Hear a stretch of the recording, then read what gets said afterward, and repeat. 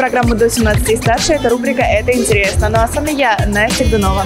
Сегодня мы находимся на премии Business Awards. И сегодня мы пообщаемся с номинантами, пожелаем им удачи, а также узнаем секреты успеха всех популярных и успешных бизнесменов.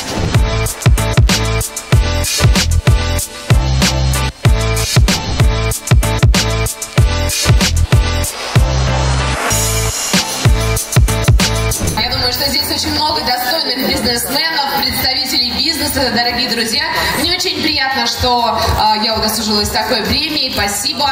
Учиться, еще раз учиться, быть профессионалами своего дела, правильно, хорошо говорить, иметь какую-то мысль, чтобы правильно и интересно говорить.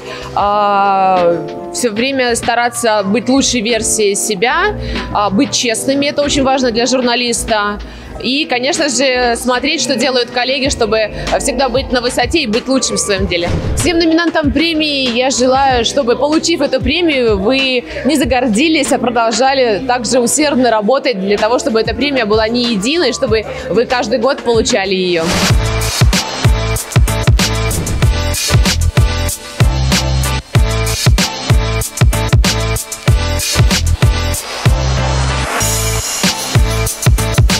Красивыми и уделяйте себе внимание, потому что сейчас в наше время это, мне кажется, очень важно. Я так вообще никогда ни в чем не нуждался. Я просто говорю, что я творческая личность, потом обаяние. Они сами уже потом отдают. Внешний вид, да, и они сами все отдают, и у меня на рейтинге уже скоро будет 2 дома, собственно. Ну, прекрасно, прекрасно. Первое, что я хочу пожелать, это самое основное в жизни, чтобы вы всегда жили в любви. Второе, что хочу пожелать, чтобы вы каждый день просыпались в хорошем настроении. Если у вас будет любовь, вы будете просыпаться в хорошем настроении. И чтобы ваши близкие радовали вас каждый божий день с утра до вечера. Так, походите по магазинам, найдите свое платье, свой наряд. Не обращайте внимания на астрологов, на то, что говорят эксперты по типу меня. Чувствуйте свою вещь, свой цвет, свое настроение. Спасибо огромное за эту премию. Мне очень-очень приятно. И всем хорошего вечера. Какими качествами должен обладать успешный бизнесмен? Вы знаете, мне кажется, что в первую очередь он должен любить то, что он делает. Если человек с душой делает то, что он любит, и он в этом горит, то это, безусловно, найдет успех. И, возможно, даже поддержку коллег, которые вручат ему премию, как Business Awards. Мне кажется, очень важно вообще людей поддерживать, мотивировать, потому что, знаете, есть такое кнутом и пряником. Мне кажется, пряник работает лучше. А вот все-таки кинобизнес – это что для вас кинобизнес? Это есть еще такой менеджмент себя, позиционирование себя, да, то есть вот в этой рекламе лучше сняться, в этой рекламе лучше не сняться, потому что это может навредить твоему образу. Также и выбор кинокартин, в какую пойти сниматься, в какую нет. Где-то все-таки нас выбирают, а какие-то работы выбираем мы.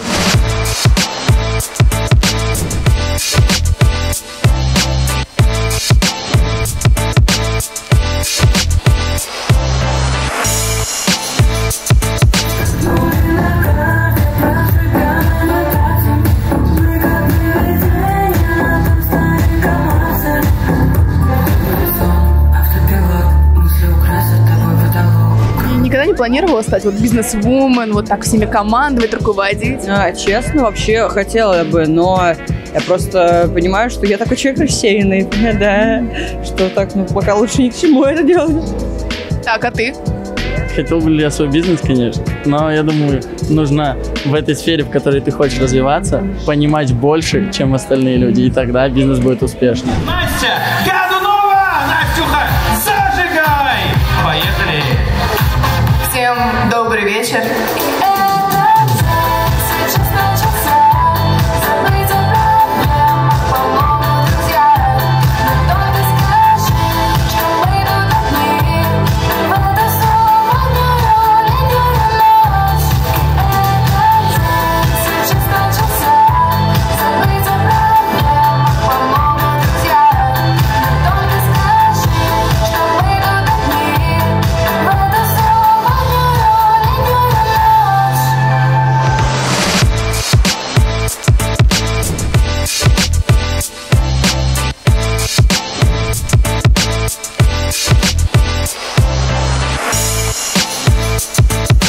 ты считаешь, какими качествами должен обладать настоящий успешный бизнесмен?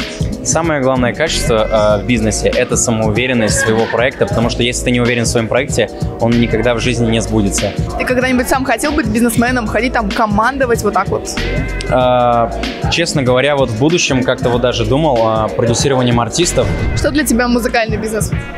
Музыкальный бизнес – это целый мир, в котором раскрывается качество человека, самое главное, в чем он силен, в чем он уверен, а также его самый главный талант, который мог бы дать ему дальнейший толчок, так скажем, в жизнь.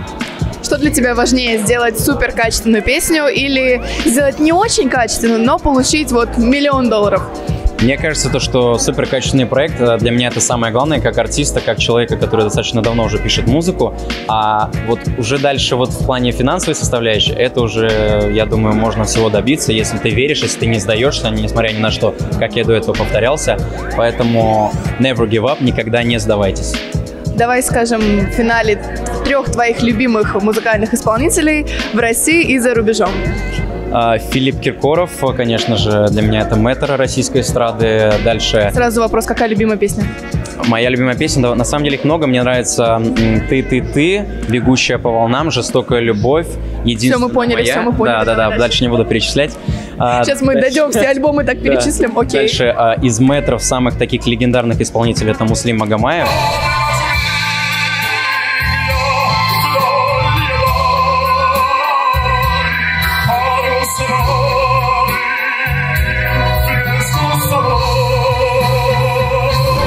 И, конечно же, пускай это буду я.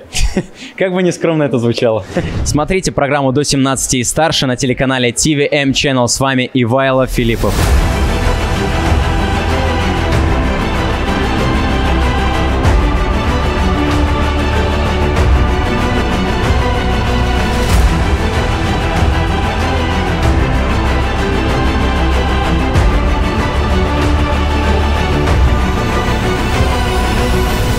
Пожелать номинантам данной премии? Я желаю победы, я желаю веры в себя прежде всего, никогда не опускать руки, потому что бизнесмены меня поймут, что иногда кажется, что все катится в тартарары и ничего невозможно исправить. Смотрите программу «До 17 и старше» на канале TVM Channel. Это была рубрика «Это интересно». С вами была я, Настя Годунова. Увидимся в следующих выпусках.